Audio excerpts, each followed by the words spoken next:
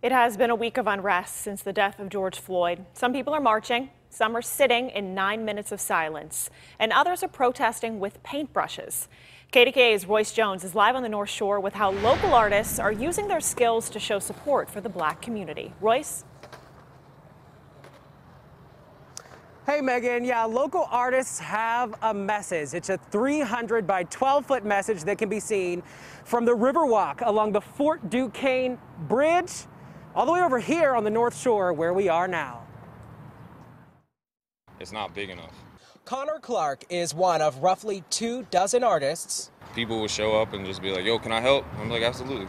And passers-by who worked from sunrise to sunset Saturday, going through more than 40 gallons of paint and several spray paint cans to create Pittsburgh's newest piece of artwork everyone's talking about. And I want to bring my kids down to see it in person.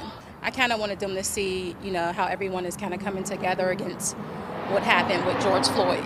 As people stop to snap selfies and stare in appreciation, the faces of Antoine Rose, Ahmaud Arbery, George Floyd, and Breonna Taylor, all Black lives unjustly taken, are staring back through portraits spray painted on the pillars of the Fort Duquesne Bridge. People we spoke to who say they know their stories get emotional just seeing their faces. It's not big enough. Nothing that anyone could do is big enough. It's like you have to come together as a world, as a country, as a city, and like play your part. Everyone is created in God's image, so the fact that there are people who don't believe that about some people just kills me inside. Clark says he and the other painters did not reach out to the city for permission before putting this up.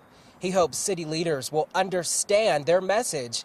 And to anyone who has something negative to say, Clark says this. Keep your mouth shut or try and learn from something. Well, you heard him. And Megan, I want to tell you, we have been in this area all day and we're still seeing people stopping to take pictures, really in awe of this painting. Now, the artists say it's more than just a painting. They want you to actually take a message away from this. They say when you see it, they want you to consider what you can do to make a change. We're live on the North Shore. Royce Jones, KDKA News.